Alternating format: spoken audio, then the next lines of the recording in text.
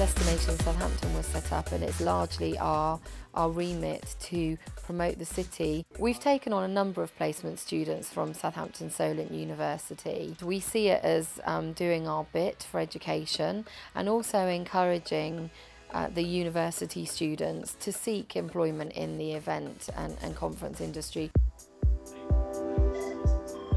They've all brought different things to the business and different initiatives and different new ideas. I've loved my placement at Destination Southampton. I feel like I've learnt so much. At uni I'm studying events management. Obviously at uni I learnt loads of theory and everything, and I've just been able to put it into practice.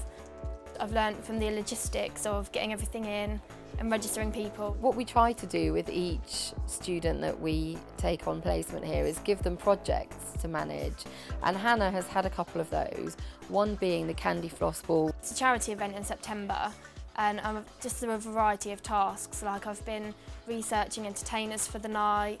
We've written to Johnny Depp, trying to get him to send through anything from the new Pirates of the Caribbean film. Another area that the placement students that we're working with this year have given us more knowledge is in the social media. I've been on Mission Twitter, so I've been like tweeting and just keeping people informed of what we've been up to. I wasn't sure where I hoped to go before I did my work placement, but this has definitely broadened my horizons onto the meeting and conferences side of events. So everything I learned I actually got to see and do and be involved in.